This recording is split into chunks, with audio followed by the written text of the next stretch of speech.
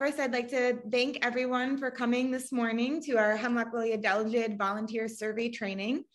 We are putting this training on as a partnership between Western New York PRISM, which is a partnership for regional invasive species management, Cornell University Cooperative Extension, Erie County Parks, and New York State Hemlock Initiative. So thank you for spending this beautiful Saturday morning with us. And I just want to give you a rundown of our agenda today. We are going to do introductions. I am Cecilia Persian from Western New York PRISM. I'm the Education and Outreach Program Manager. And also with me from PRISM is Brittany Hernan. She is our Terrestrial Program Manager. Our next presentation will be by Carrie Marshner. She's going to give us the Hemlock Woolly Adelgid identification, hemlock biology, and survey methods. And then we're going to have an iMap invasives tutorial by Brittany Hernan. And then we're going to have our 10 essentials to winter hiking safety with Ranger Nikki. And then we'll have some time to do question and answers. So we've got a really great program for you guys today. And again, thank you for coming. All right, so Brittany is going to give us a quick rundown of what an invasive species is. Yeah, so I thought before we dive into the training, I just wanted to give a general definition of invasive species in case anyone isn't familiar with them. So an invasive species is a species that is not native to the ecosystem and also one that causes harm to the economy, environment, or human health when it's introduced to that ecosystem. And so I just wanted to go over some examples. So it may impact the economy, certain forest pests that we've been, that have kind of been in the news, like the spotted lanternfly, things that might impact agricultural crops and cause some type of economic hit. Or it could be something that, grows throughout a water body and people can no longer swim, boat, fish, anything like that. And it could impact recreation or tourism. And then the environment, so something that grows in an area and it may spread out and decrease the native species present in the area and maybe remove them altogether. So it affects the biodiversity, it affects the, the species that are naturally supposed to be in that area. And then they can also impact human health. So one of the big ones that is kind of characteristic for this is giant hogweed. So this is a plant that if you get the sap on you and then you're exposed to the sun, it causes these very painful giant blisters on your skin. But in most cases, invasive species impact all three of these. They impact the economy, the environment, and human health. So again, just wanted to give a little background, and now I will turn it over to Carrie, who will focus on our featured invasive species for this presentation.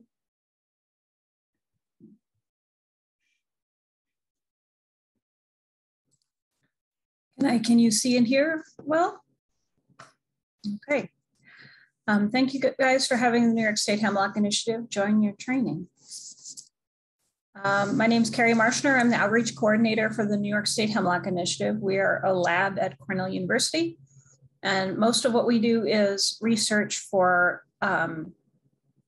developing a biocontrol solution for Hemlock Woolly Adelgid, but we also help with hemlock conservation around the state with information and support.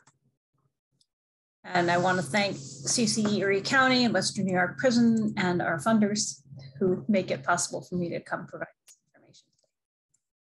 Hemlock trees are really important. They're what's called a foundation species. That means that they're very abundant and they essentially create an ecosystem that other animals use. They're important because they're our only shade adapted evergreen tree. So they're evolved to grow in mature forest, so they can grow in very low light, which makes them pretty unique. And because of this, they often grow in our gorges, on north-facing slopes, in other places where other trees do not thrive as well.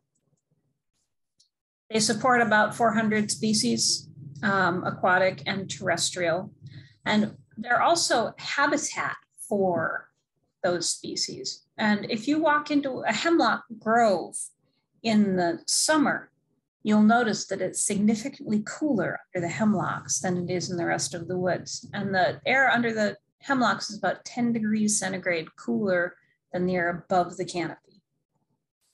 And then in the winter, if you walk into a hemlock grove, the wind drops because they have pretty good canopy coverage fairly low down, and because they're evergreen.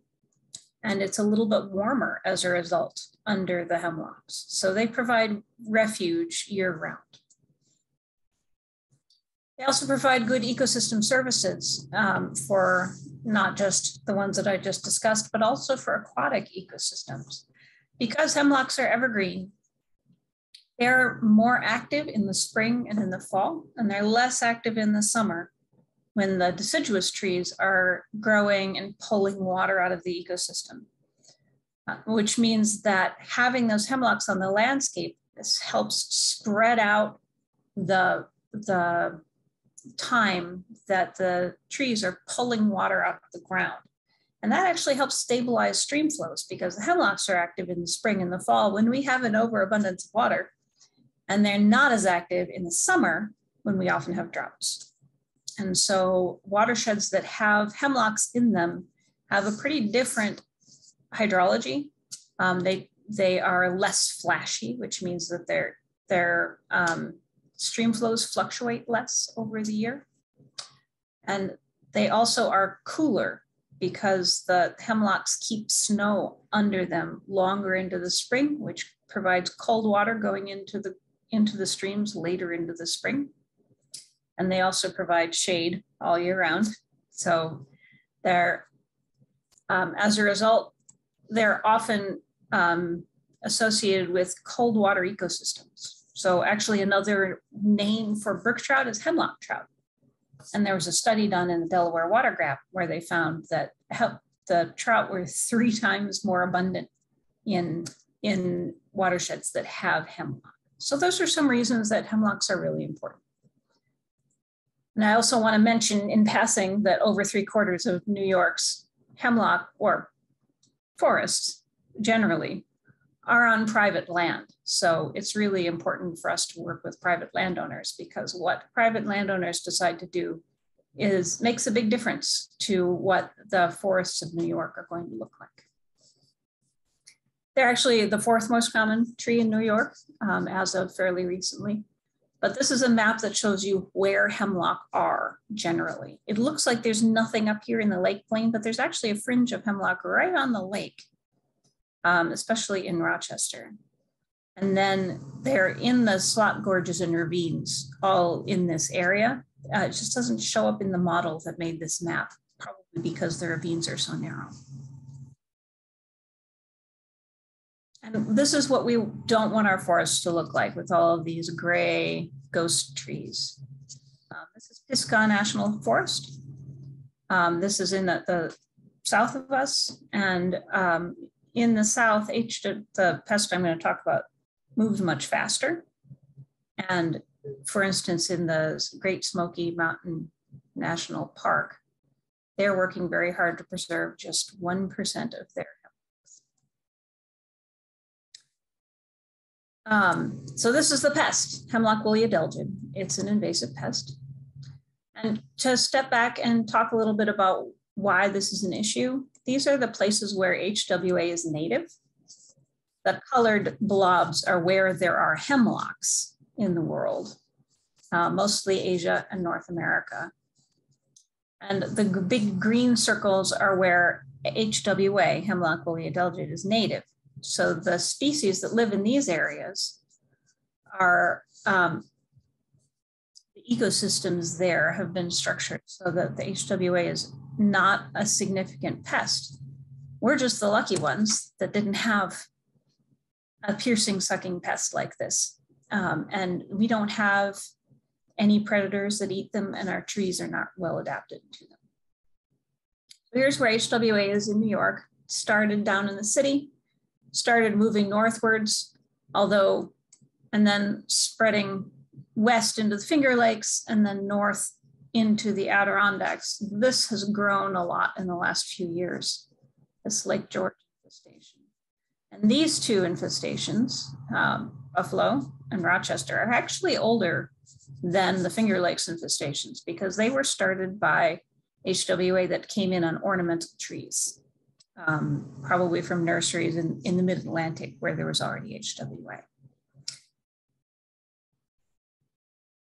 So HWA looks like this, these woolly bundles on the twig of the tree at the base of the needles. This is what they look like.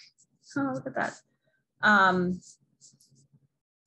Before, if you take off all of the wool and look at them under a scanning electron microscope, these little pores are where the wool is produced, and this crazy child's straw-like structure here is its mouth parts. And that's what it puts down into the tree to suck starches out of the twig. And it's not actually the feeding that kills the trees. It's the tree's response to wall off the wound that's made by those mouth parts so that no infection will come in, which is fine if you have one or two of these. But if you have this many HWA, all of the scars that are left from walling off all of those teeny tiny wounds make it so that the tree can't get any sap out to the end of the twigs to make new needles. And so then they can't make new needles to replace the old needles. And when the old needles die of old age, then the tree starves, and that's what kills the trees.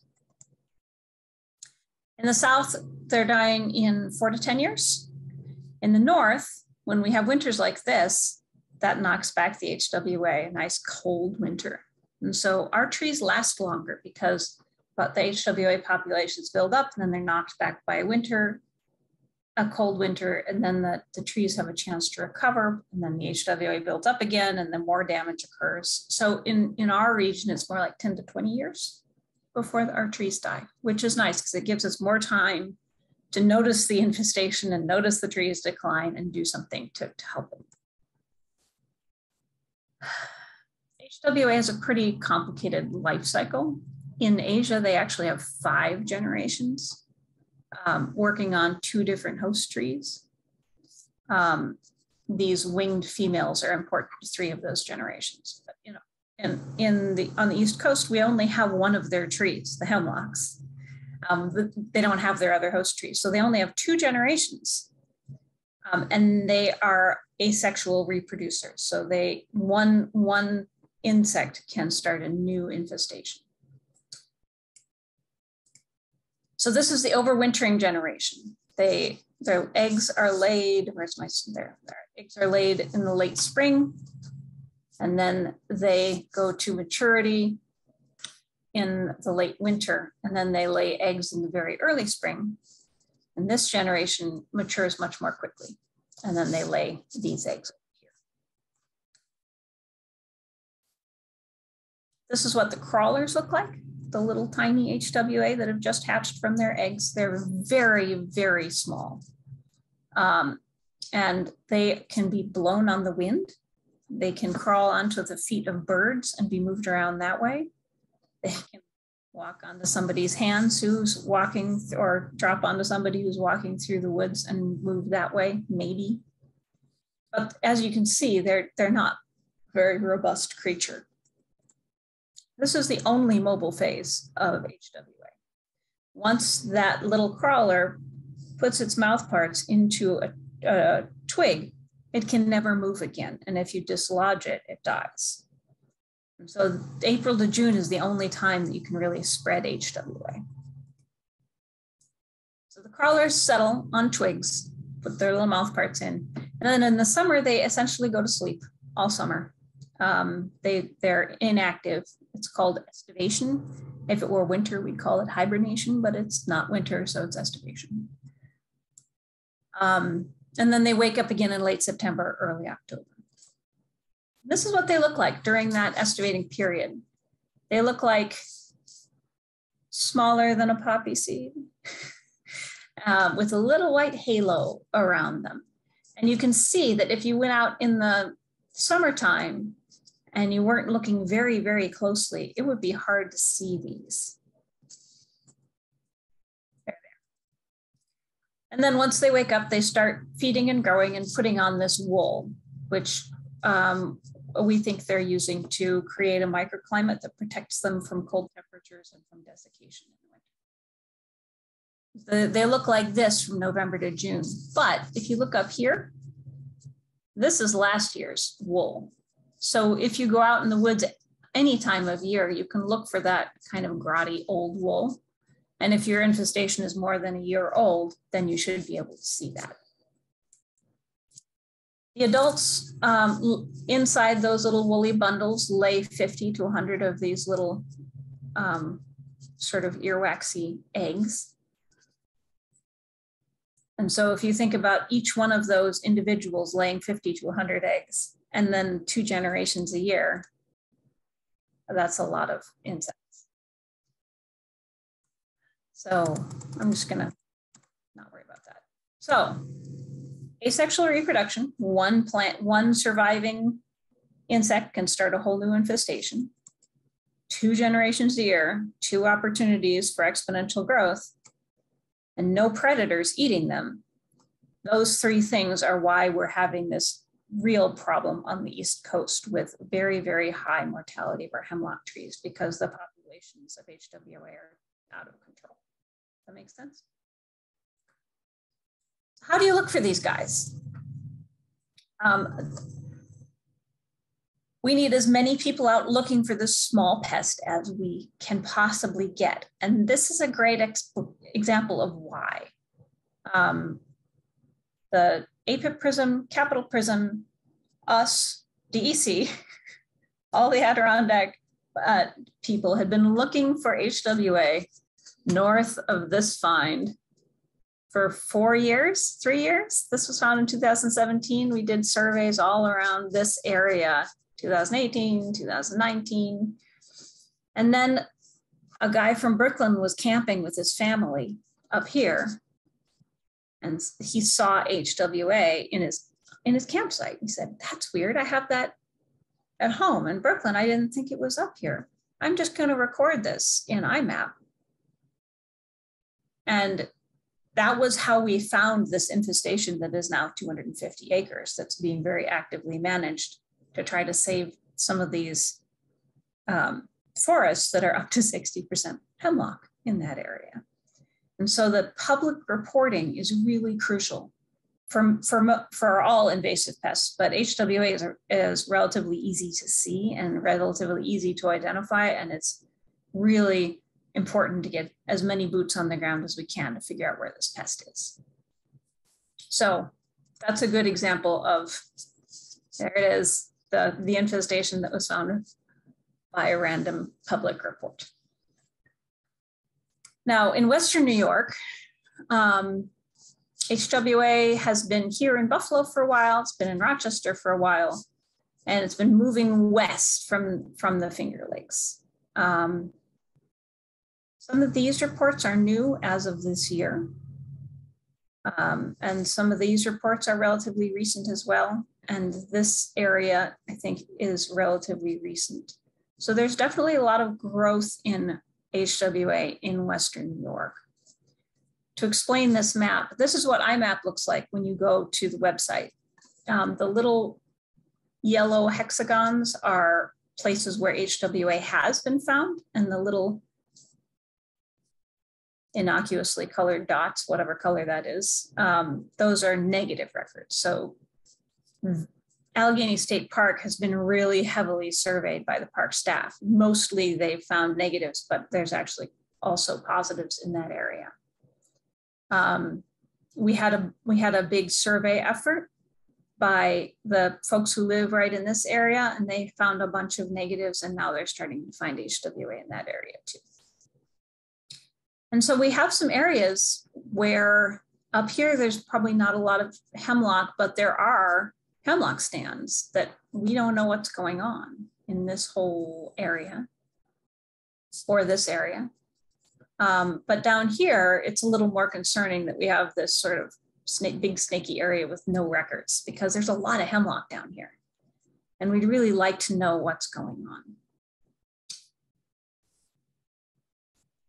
So if you're a landowner, we would encourage you to go out and figure out where the hemlocks are on your property, survey for HWA, and report, treat if you find anything. And also, if you can, let us know what you find. That would be really helpful. And can I just say that this last winter was very mild.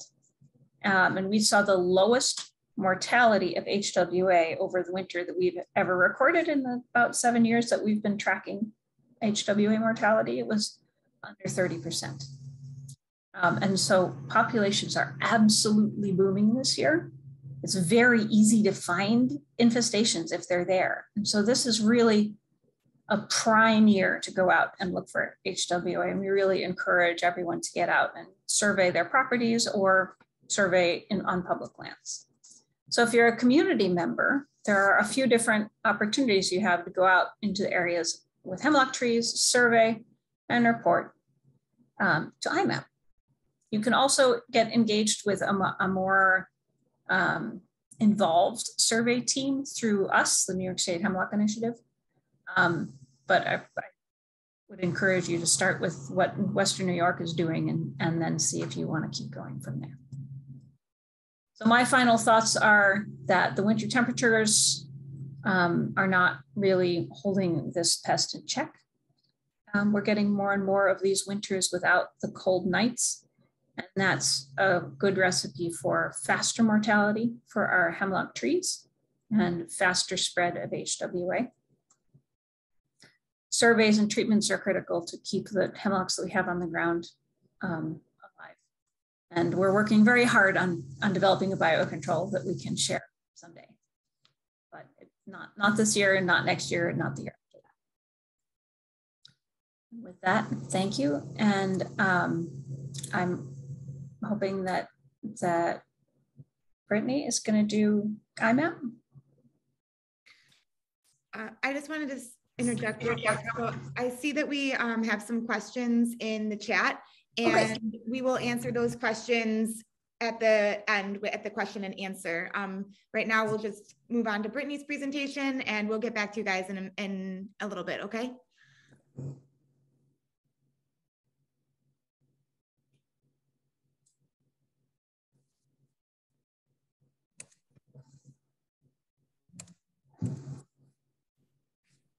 All right, does this look good? Can everyone see it? Okay, so I just wanted to go over iMap invasives a little more so that everybody can use this tool while you're outside and you'll be able to collect data. So to start, iMap invasives is a tool that we use to collect data on invasive species. And so it's an online, mobile-friendly, GIS-based data management system. And it's used for tracking and monitoring invasive species. And as Carrie showed you, it's a way to look at where invasive species are present in an area, where they have been or they have not been detected. So it's kind of cool. You could look at many different invasive species and what's present in your area, things to look for.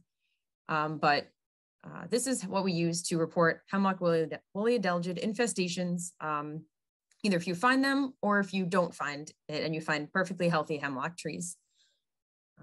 And so to begin, you need to create an iMap invasives account. And so to do this, you go to imapinvasives.org, and then you just click on the login button at the top of the screen.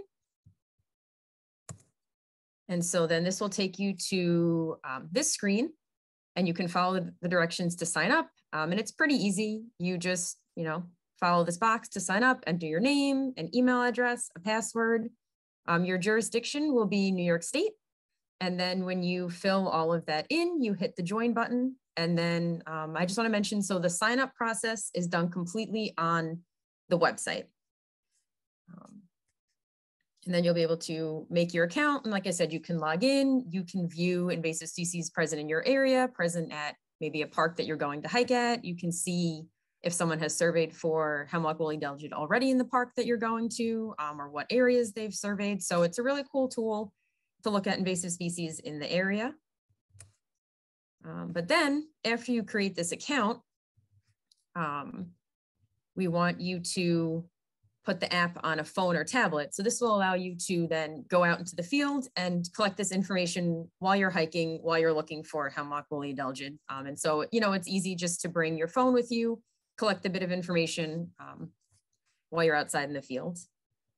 And so to do this, you just search for the iMap Invasives mobile app, and you look for this, for their icon. It just has the green leaf and the little insect on it. I don't think there's many other things that pop up, but it's iMap Invasives mobile.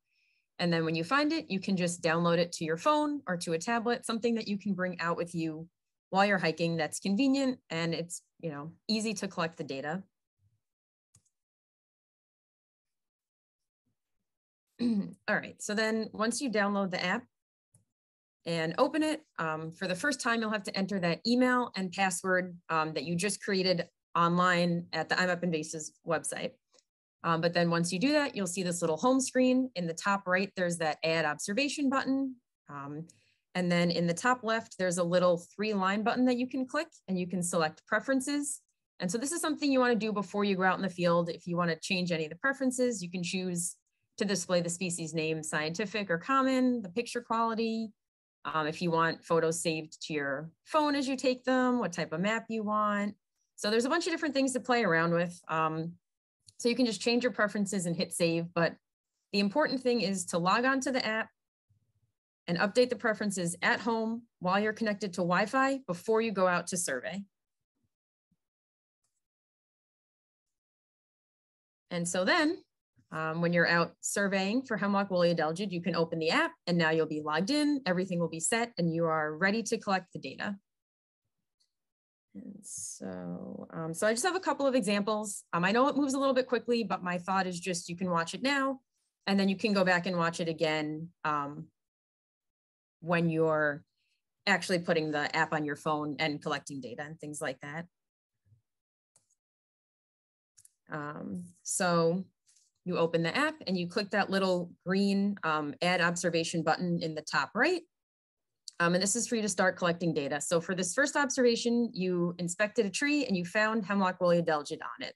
So the first part is you want to take a photo of the infestation. So you can either use your phone and you can click to use the photo, you can retake it, things like that, and it'll open right up on your phone or tablet, the camera on it. Or maybe you got really excited that you found the HWA and before you even opened the app, you took a picture. And so in that case, you can also go to your photo library that's on the phone or the tablet.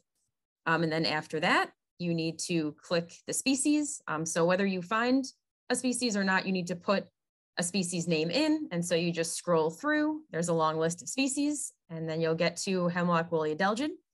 And like I said, for this example, we found hemlock woolly adelgid. So you'll select species detected. And then the default settings are for the app to record the date and your location. So all of that should be on there, and then you just hit save. And then it will show up in the app. So it's pretty easy just to go over it again. You really just need to take a photo, pick the species, and select detected if you found it, and the date will automatically fill in, the GPS coordinates will automatically fill in, and you hit save. And now you can look right on that home screen and you see, you know, what day you collected it, what the species was, if it was detected.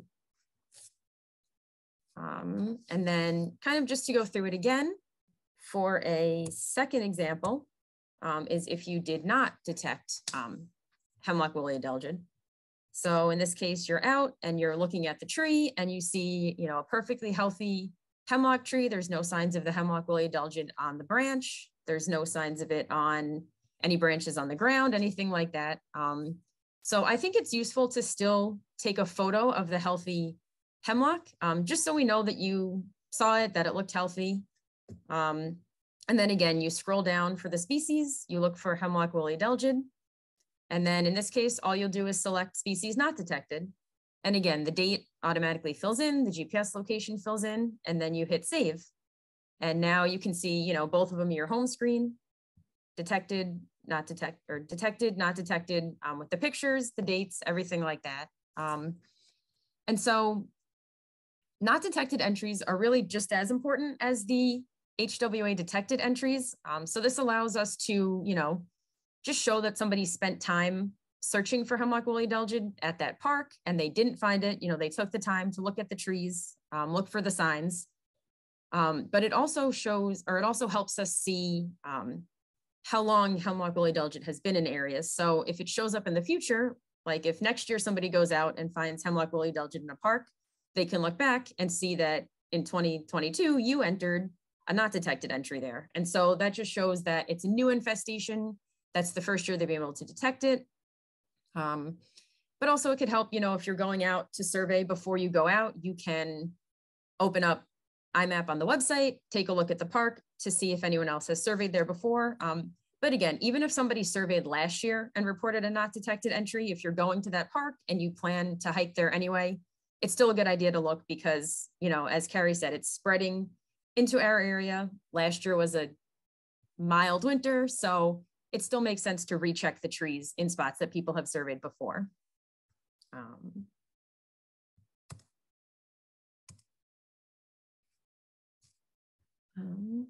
So yeah, then you can just, continue hiking, continue checking, inspecting the hemlocks, adding your detected, adding your not detected observations. But then when you get back home, you want to remember to connect to the Wi-Fi, select all of the observations that you think are complete, and then hit upload selected. And then they will be reported to iMap. And so once they go into iMap, it triggers alerts so people can review the observations and confirm the identity. And then this also allows us to look at the infestation, and it helps guide management efforts as well.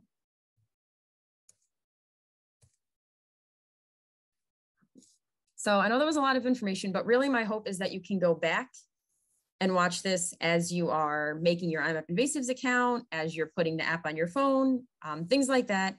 And I just ask that if you are interested in participating in this project, if you could just send me an email when you have made your iMap account, downloaded the app, and successfully logged into the app. And so this just helps us track who's out there collecting data, so we know what to look for when these notifications come in.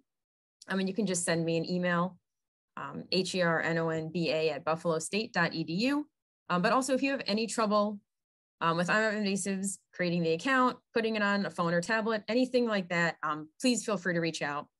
And the only thing that we suggest is that if you plan to attend the survey training at Chestnut Ridge next Saturday on the 29th, if you try to get the account all set up and the app set up on a phone or a tablet so that you can collect data while you're out there with us.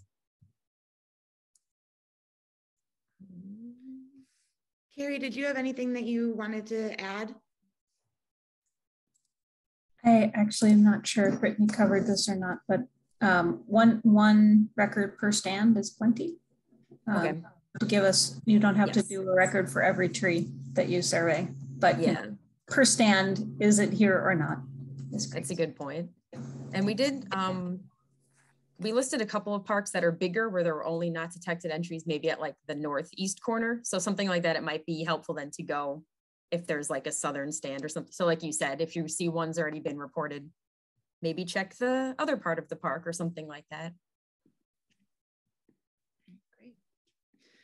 All right. Thank you, Brittany. Ranger Nikki is now going to give us our 10 essential winter hiking safety tips. One sec. It's all set. All right, can everyone see my screen? Yes. And hear me? All right. All right, so I'm Ranger Nikki. I'm a park ranger for the Erie County Parks Department. So I'm gonna go over just like general things, especially because it's extra cold this year. Just safety wise and for your own health and safety. So these are going to go over the 10 essentials to begin. So the 10 essentials are usually something you want to keep with you, or that are highly recommended to keep in like a backpack with you or on your person while you're out and about hiking or anything like that. And mind you, all of these rules go for winter, summer, all the above. So none of these have a particular order. So my first one is gonna be navigation. I always recommend a compass. Huge thing is I have a physical compass and my phone compass just in case, because we all know technology is technology sometimes. So that's a huge thing of actual physical compass. It's a big help in the long run. Sometimes it's nice to have a map of what trail you're on, or a topography map, which shows the elevations. But the biggest thing, especially when it comes to navigation, is have a plan. Know what you're hiking, know what you're going to be doing that day, where you're going to be, things like that. Having a plan is the biggest part of it. Water, we all know that's the biggest. Always, always, always have water. Even bring extra, have an extra bottle in your car for when you get back, things like that. Water is your best friend. Clothing is big. You never know when it's going to rain or snow, especially here in Buffalo. And insulation. So when it comes to winter, layers are a must.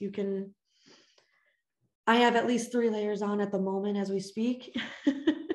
Just because I know it's cold out there and I'll be out there after this. So you can always take layers off. You can't add layers once you're out there. So that is a big number 1. First aid, just even having a Band-Aids with you is huge. I've accidentally cut my hands on a rock if you fall, things like that. Just having those, some type of gauze. If you don't have it with you on your person, definitely in your car is always a good idea to keep that with you. Sun protection. This is mostly for the summertime, just because summer and heat, and you will get tired. So if you don't have water, that sun is going to beat down on you and tire you out even faster. Same with winter. Sun might not be out as often, but even then you can burn with the sun just as quickly in the wintertime, if not faster. Footwear is huge. Comfortable, waterproof. If you have feet issues, some type of insert, anything to keep you comfortable hiking. Even if it's a short walk, you want to protect your feet. They are the only thing getting you anywhere unless you want to crawl. So footwear is a big must. Be comfortable with the shoes you're in, ankle support, everything like that. Same with socks. Don't want too tight of socks, but you don't want too loose of socks. So find that comfort that you have with your feet and with the shoes you want to buy. Nutrition. High density foods such as like nuts, granola, energy bars are always nice to just keep in your pack, keep in your car. And especially wintertime, you don't want to be eating a lot, but every once in a while you want to do a quick snack. It's that burst of energy that's going to help you out. Illumination. Our biggest thing, we try not to let anyone be in the park after dark. We highly recommend not going in the park at dark or after the sun sets, just for your own safety. But sometimes it's nice, just in case, whether you have a small flashlight with you or a headlamp, just in case. Because like I said, with the phones and technology, if your phone's dead, there goes that flashlight. So it's nice to have an extra one just in case, because you never know. But yeah, we always try and recommend check timing. If you're going out closer to dusk, shorter hike, get out before it gets dark. So you're not going to want to get stuck out there. Personal items. For me, my personal items would include like tools. I keep a multi-tool, like a knife in there, just in case. Some simple gear for yourself. Some people like to carry rope. I carry binoculars because I'm a big birder. Just things that you want to keep up with you for safety and things like that, but also for your pleasurable stuff. And emergencies, your big thing. A lot of times you don't have to worry about this too much here, but noisemakers kind of know how to protect yourselves if you see animals. Remember, you are visiting this area, you don't own it. So the animals were here first. So you just got to kind of give them their space, things like that. And the huge thing, fully charged phone, because you never know how long it might be, but still. And then my number one thing is always let someone know where you are, where you're going, how long you plan to be, what trail you're on, things like that. Because if you can't be reached, at least someone knows where you are. So that's the main 10 essentials there, especially to keep in mind. They are, I hate to say it, but life and death sometimes. It's nice to know what's going to keep you alive longer. So moving on with more winter hiking safety, and specifically for that, especially because we do have a very cold season this year so far. And the Farmer's Almanac said it's going to be the coldest winter. A big thing is that hiking info, definitely leave that with you, or with somebody. So time, route, destination, that's a big thing. We, even as rangers, we let each other know where we're at all times and our plan for the day. Another one is the layers. Layers is big. I'm going to be wearing at least 4 today because of the cold, plus hat, everything like that. Because I can, like I said before, can take them off. You can't put them back on. So I'd rather be hot and strip layers than be out in the cold and have nothing extra. A big one, especially for hiking, you want to watch out for snow pockets. So this can be kind of, you'll see this more often during thaws, or with, if you're near like a creek or anything, just, you never know. So just watch your footing. That's a big thing. Packed down snow, especially I've noticed from snowshoes, as that starts to melt, it starts to pocket itself, kind of become air bubbles underneath, so they break randomly. So just keep that in mind while walking. Sometimes it's better just to grab or invest in some snowshoes. Another one I like to do is crampons, things that just you stick on the bottom of your boot, give yourself that extra little bit of stability. But that's a big one. You never know. Usually it's more of a thaw. Right now you should be okay. It's all very solid and frozen out there. But later on in the wintertime, it's very common. Even if it just falls just slightly, you could twist an ankle just quickly like that. And my biggest thing, do not trust ice. I am prone to falling even when there is no snow. So when it comes to ice, it's never trustworthy, no matter what. It'll crack when you don't want it to, and it'll be slippery every time. So that's a big, do not trust that ice ever. Check that weather report before you leave, because we could have a blizzard. Blizzards happen in the weirdest ways. And even with rain, wind, just the safety of it. Don't go out in 75-mile-per-hour winds. Highly don't recommend. Hiking in a group is always recommended because you just never know what would happen.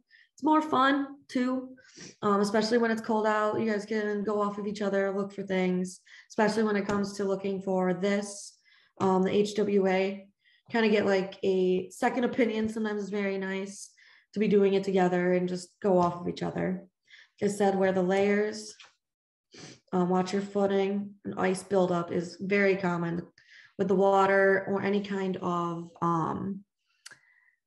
creek area, or especially like here at Chestnut Ridge, maybe not on the side we'll be looking at for HWA, but anywhere near creeks or waterfalls with the shale, water just builds up because it's just seeping out of the cracks. Cornices, which is another word for snow overhang. This is on ridges, cliffs, so don't get too close to the edge. You don't know if it's actually solid ground or not. So they're very common, especially throughout trails, especially well-traveled trails. And then, like I said, the eat and drink in small quantities. The cold uses up your energy a lot faster. So you want to really start and make sure you bring those high energy foods and little bits of water at a time too. So you're not going to be chugging up your water. You're going to just take small sips here and there. So going on to clothing wise, like I said, layers. But another one I want to say is woolen fleece, something sweat wicking. So that's just, it's not going to hold your moisture. You're going to avoid cotton. One of our favorite quotes here is cotton kills. because it's going to hold in that moisture. And really it's, in the end, it's going to cause you to be wet, even if it's just sweat. And once that turns cold, you're going to be extra cold. So wool, fleece, anything that can kind of isn't going to absorb water. I definitely don't recommend jeans. Usually some type of overall coverall. If you have snow pants, always are helpful. Yeah, those quick dry pants. I know for me, in our ranger uniforms, our pants are this weird texture, but they wick water so well. The water just flows off if we get wet. So unless we're really soaking ourselves, we're staying pretty dry for the most part. Number one, I'm a big proponent of this, socks.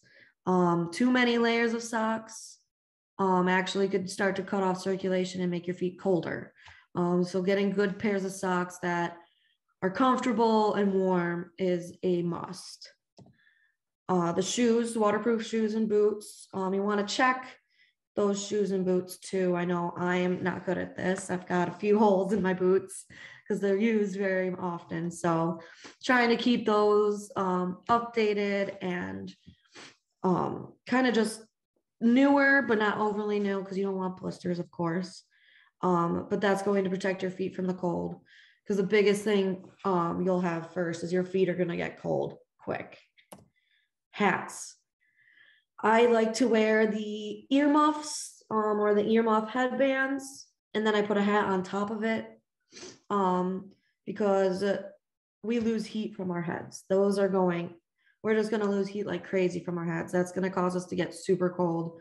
So, I mean, my hair starts to freak out and it's very long, so I braid it often so it's out of the way, and I just wear a lot of hat. And same going back to those shoes and boots, snowshoes are great, and those crampons. I highly recommend having something like that, especially wintertime when it's this cold and frozen out. It's going to give you that extra stability, extra safety in standing up and walking, possibly on a hillside, since that's where hemlocks are pretty much common. And then bring those extra socks, pants, shirts. You don't necessarily have to bring them in your backpack or with you on your person, but having them in the car so you could change them out once you're back is a lifesaver. So those are the main winter clothing basics. You can add and take away whatever you think is necessary for yourself. But the best way I could say it, the warmer you are to begin with, the warmer you'll stay. And it'll just make the hike way more enjoyable. Getting lost. I've been there. I'm a park ranger and I still get lost. It happens. If you're on a trail, the number one thing, no matter where you are, is stop moving. Take a deep breath and look at your surroundings. Usually if your phone is able to work, which is not always a necessary number one thing, because cell service is hit or miss sometimes. Examples of that would be Chestnut Ridge, you'll be fine most of the time when it comes to cell service, but let's say you went to Hunter's Creek out in Colden area and out towards East Aurora. There is no service there. You will not have cell service. Same examples going out towards Springville, Sardinia, in Erie County forestry lots. There is no service there. So you just got to keep that in mind. That's why back in the 10 essentials, having a map, a compass, something like that is a great, then you got numerous options and you're protecting yourself in that aspect. So stop moving, take a deep breath, things like that. Pay attention. What trail are you on? So for example, at Chestnut Ridge Park here, we have at least 4 or 5 trails that are marked. So look at the trail. Are you on our orange colored trail? So you got your orange trails. What number are you at? Each one should be numbered. And that is for us to be able to find you even faster. Are you on the right trail? Did you start on an orange trail and now all of a sudden you're on a blue trail? That just means you took a wrong turn somewhere. So really, you just got to pay attention. I know we like to look around, but if you're on a marked trail, paying attention is a big thing. I know another park we have, it's called Franklin Gulf Forest. It's a forestry lot. It is undeveloped, but it's all trailblazed, and each one has a different color, and every number is there. And that is awesome because it helps us be able to help you find your way out faster and get you to where you want to go faster. So paying attention is a must. Do not rely on that GPS or your cell phone. Like I said, with electronics too, batteries run out faster in the cold. Cold eats those batteries up. Not necessarily just because of that, just because the cold doesn't, phones and cold don't go together. So always keep that in mind. Just be prepared with that. And the number one thing, don't panic. If you need to, you take a deep breath, you look around, you can check your map. I always recommend taking a picture of the map or the trail you will be following. So you would be able to at least say, hey, I've got a map just in case. Where am I now? Where should I go next? If you have a phone that's able, you could always call for assistance.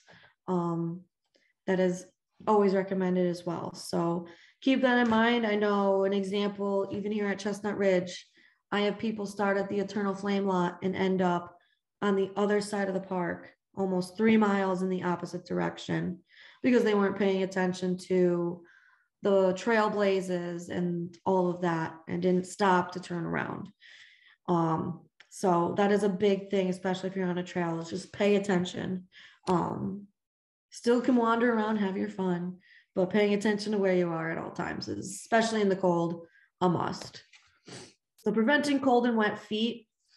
Went through a lot of this type of stuff already with shoes, your socks, but if you don't, a lot of things, I'm going to get some gross stuff real quick, just so we can keep in mind how important it is to keep our feet not cold and as dry as possible. So sores and blisters, they're pretty common, even with brand new shoes, but they could be killer, especially if you're out hiking for a while. One little sore or a brush burn or a blister on the back of your ankle, next thing you know, you're not hiking for a couple days. A big thing, dampness equals bacteria breeding ground. So hence the extra socks. You want to take off those wet socks as soon as you can. The less time your feet spend being wet, the less chances of athlete's foot and things like that. You just don't want to do that to your feet. Frostbite, colder it is, the more prone you are to this. This is more specific for the toes a lot of times than the full foot. But this could lead to permanent damage in the long run. So just the idea of not spending too much time out there if you don't have to, warming up your feet as soon as you can, things like that, could be really a good savior for your feet. Trench foot, this is of course more if you're constantly exposed to cold and wet conditions, like if you're walking in a creek the whole time or things like that. Wintertime is not going to happen as often with being completely exposed and drenched, but you just never know. So this is more of that prolonged use of wet socks and shoes too. So really kind of dry them out. Those extra shoes could come in handy as well. I do see a lot of people when they go hiking, they bring an extra pair of shoes to switch out. Just use their hiking boots and then switch to sneakers. Anything like that can help prevent even just cold, wet feet in general. So especially in the winter months, you just want to take that extra precaution. Best way to prevent it, those quality shoes and boots. I have muck boots, so those are a little bit higher, a little bit thicker, and they're going to be more of a wet, walking in more wet conditions. As long as you don't get holes in them, they are super effective in keeping your feet dry and pretty warm. Same with hiking boots. Usually a lot of people like to say the higher up the ankle it goes, the better. Keep it tighter. It just keeps the whole shoe very, very dry overall. Change your socks anytime they get wet. That could be with any clothing, honestly. If you're wearing jeans and they get wet, those are going to be wet for the rest of the day. So just be prepared for that. And then inspect your shoes before and after hikes. Check for holes or ripping soles or things like that. Another nice thing I've noticed, especially with wet shoes, best way to dry those shoes out quickly, if you don't have a boot dryer, is newspaper. So if you stuff your shoes in newspaper, it actually absorbs up that moisture very quickly. It's a great little secret that I like to share. So highly recommend that if you don't know. And that is it. So any questions? All right. Thank you, Nikki. Yeah, so let's hold, if there's any questions about winter safety, let's hold that for a moment. There were questions in the chat about treatment. So Carrie does have a few more slides to share about the treatment of HWA that she's gonna run through right now. And then we will take questions about the whole presentation after that.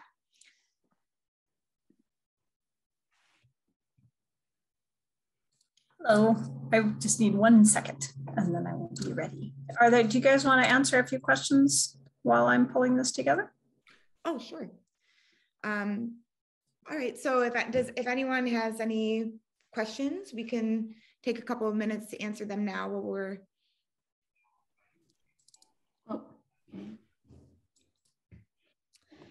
Hi, I have a question about if we were actually like putting together kind of like a survey methods document, is there like a time limit you would have volunteers spend on like looking at each tree?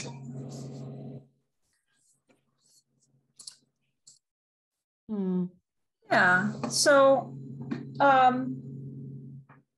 would say look at, a lot of times you can't reach a lot of branches. So yeah, you're grabbing whatever you can get and grab the branch, flip it over, look at the underside of the branch, which is where most of the HWA are going to be. And I would look at as many as you can reach on the branch and then do 1 or maybe 2 more and then move on. Like no more than 3 or 4 minutes on a tree. Gotcha. Okay, I just kind of wanted like the general idea because I wasn't sure like does it take a lot of searching, because I haven't seen it in person yet. So I didn't know like if it's going to take a lot or just maybe a few minutes or. So I think just flipping it over and glancing isn't enough. Like to get it down, probably get your hands behind it, ideally with a dark glove, because that helps with contact. And look, scan the branches, because sometimes it's just one. But if you find just one down in the lower canopy, that's probably all through the tree.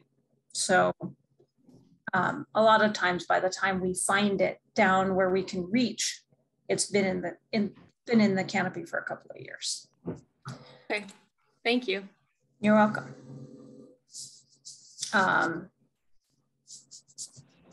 And where was I? Any other questions?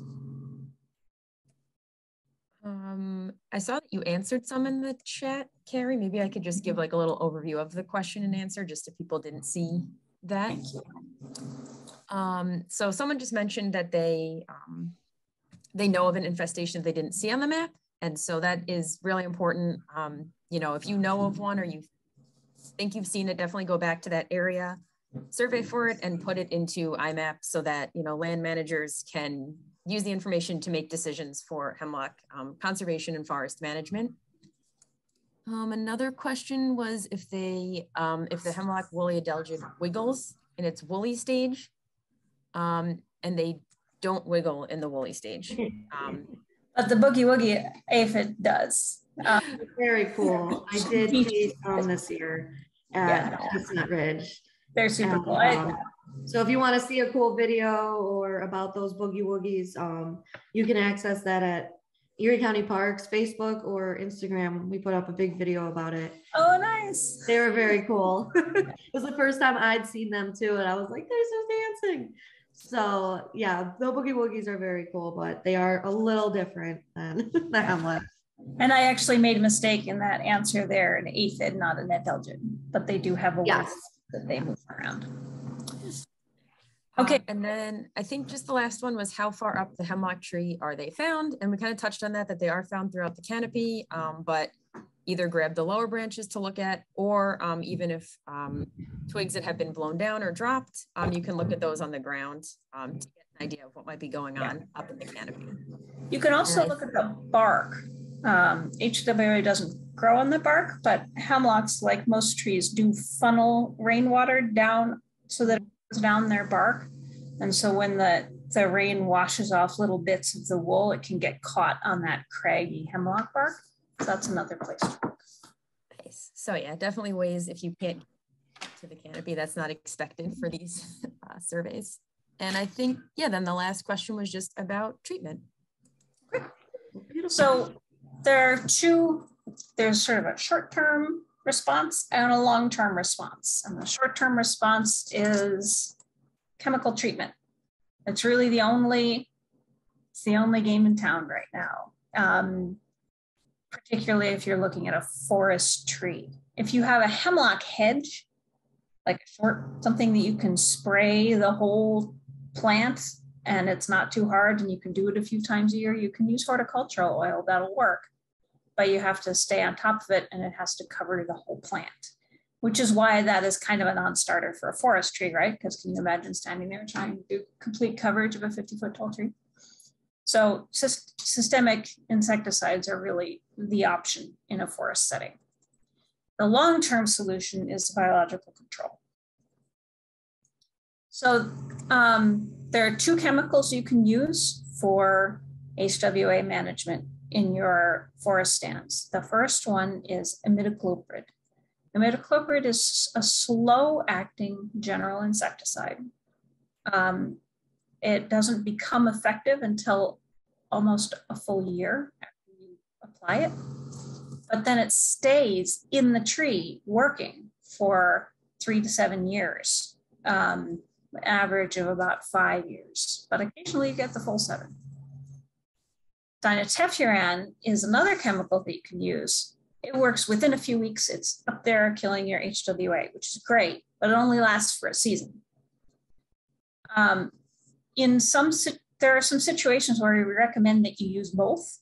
If you have a very big tree, a very mature tree, very mature trees move sap through their trunk fairly slowly, and HWA damages that movement through the trunk.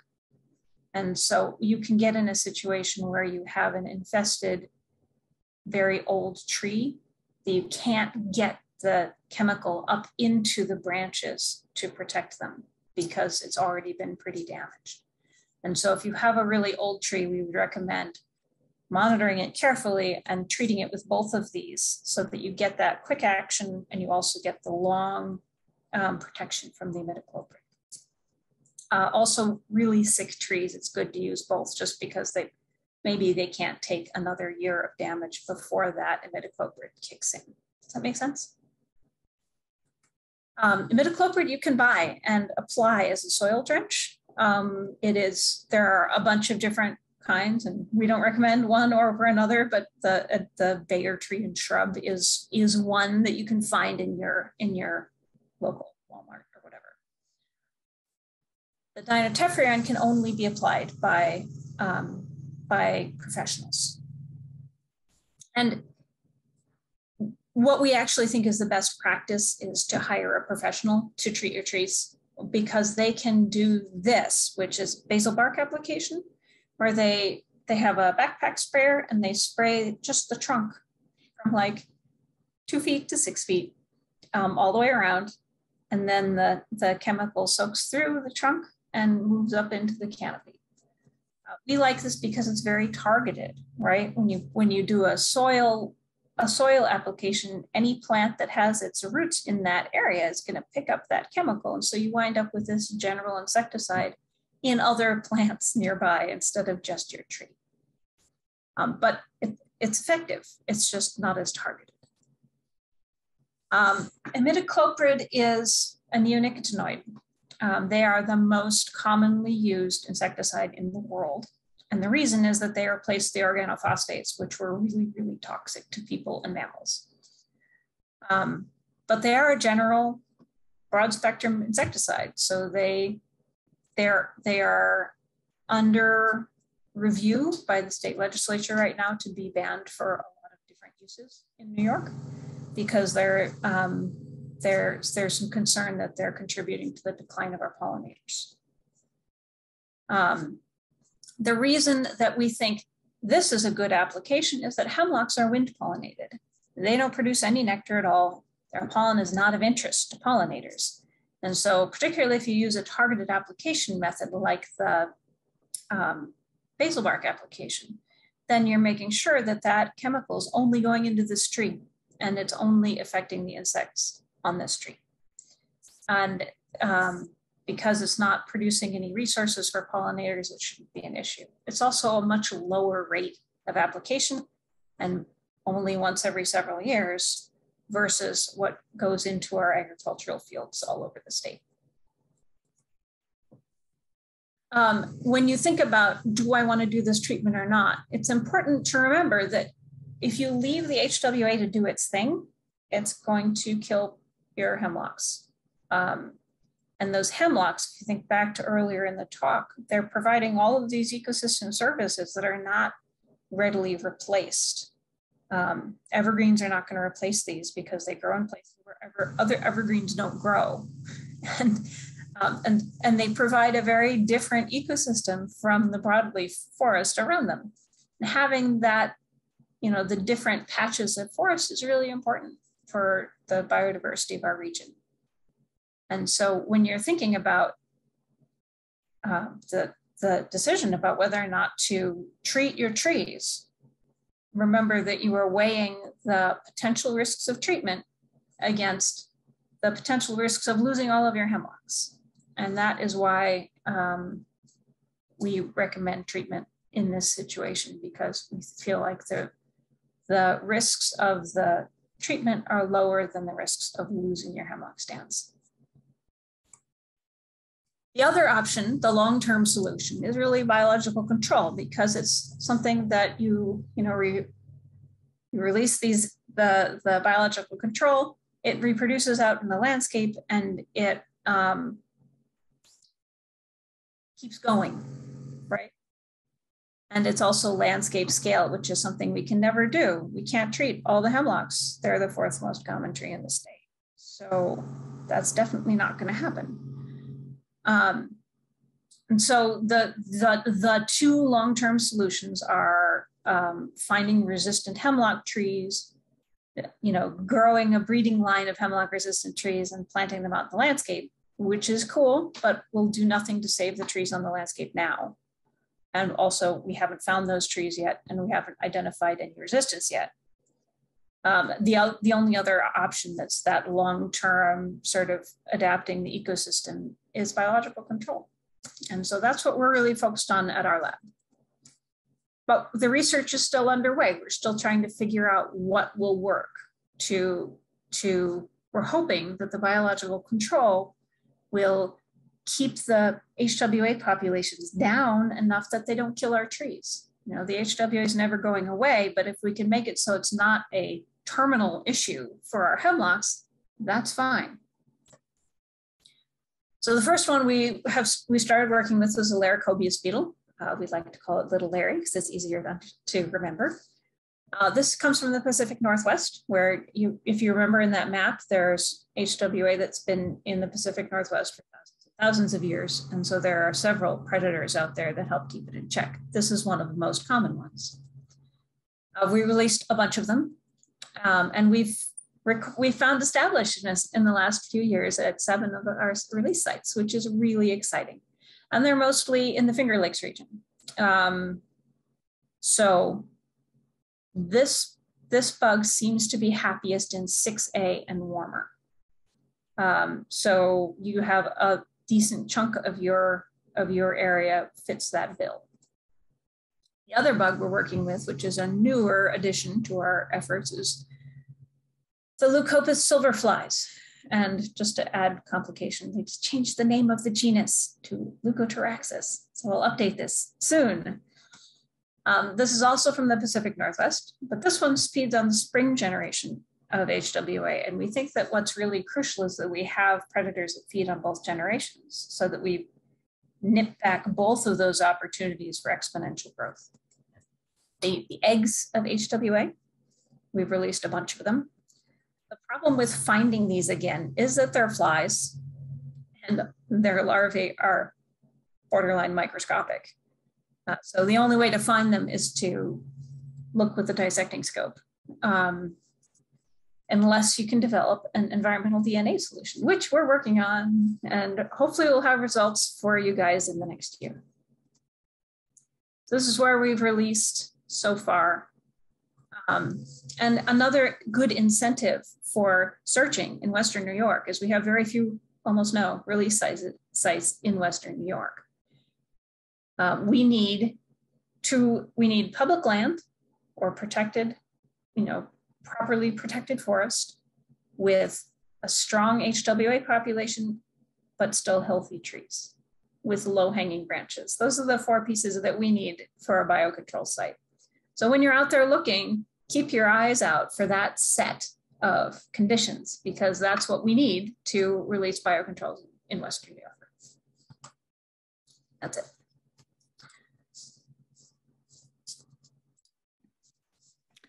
Thank you, Carrie.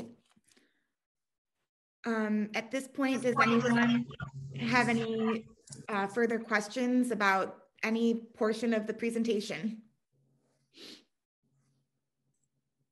I have one more quick question, not really about HWA, but you mentioned earlier that porcupines are like feeding on the hemlock trees.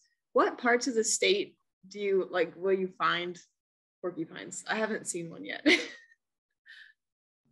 I've never seen one either, but I've been told that they really, really love to hang out on hemlocks in the winter up in the canopy, nibbling on, one presumes, the twigs and then dropping the ends. Okay. Why we often find. I've seen evidence of it here at Chestnut Ridge. They like to eat the bark of a lot of other trees as well. Again, I haven't seen one yet, but they do exist. They're more of a nocturnal and really high up in the tree type of animals. So, but they are around. They're just very secretive. And is that Chestnut Ridge that's in Orchard Park? Yep. Okay. Yeah, I really want to see one. We live in Cheektowaga, but I don't know if I guess if they're at Orchard Park, they're close. Oh yeah, they're around. Anytime you kind of see like any kind of bare bark that has fallen off of a tree that looks very living, that's probably a porcupine eating all of that up. So they're around. Like I said, I've never seen one yet either. So okay. One, you just got to keep your eye out. You never know. Yeah, I want to see one so bad. I'm excited. I'm hoping that on one of our hikes this winter we'll see one. You never know. I dropped a link in with a map for the distribution of porcupine. Okay, thank you.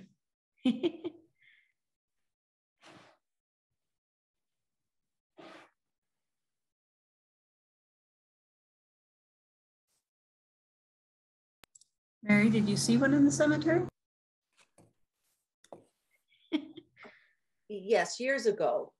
It was very common. Can you hear me okay? Yeah. Okay. Yeah, and I actually miss them. I miss them horribly. But the Pine Ridge, Genesee, Eggert, that whole area where, what was it, American, forget the name of the company, it's defunct now, but so near that cemetery, there used to be plenty of them in there. I just haven't been in that cemetery recently, so I don't know. That's amazing. Thank you.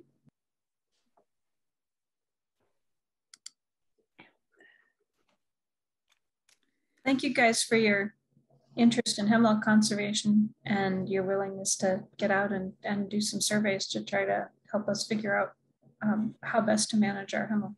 We're really grateful. Yeah. I wanted to mention too, that we compiled a list of parks by county where there's data gaps.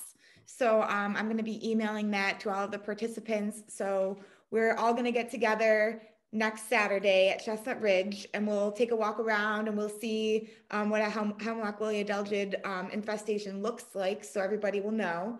And then we can also identify the hemlocks in the field as well.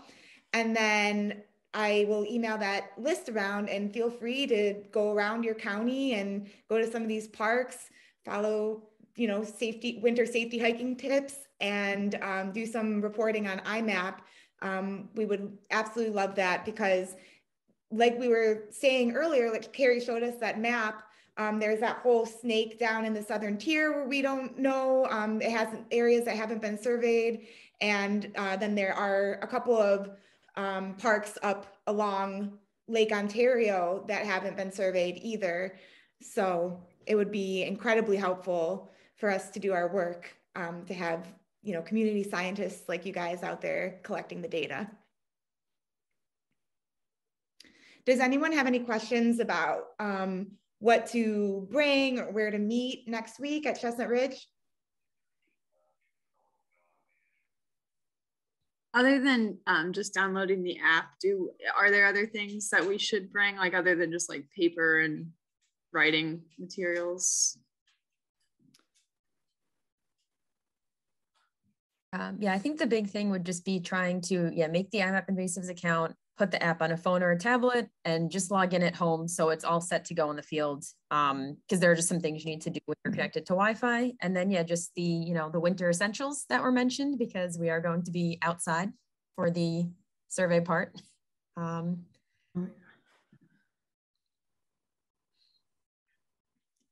Thank you. Thank you for answering my question about the boogie woogies, because I did see them in East Aurora, and I was curious as to what they were.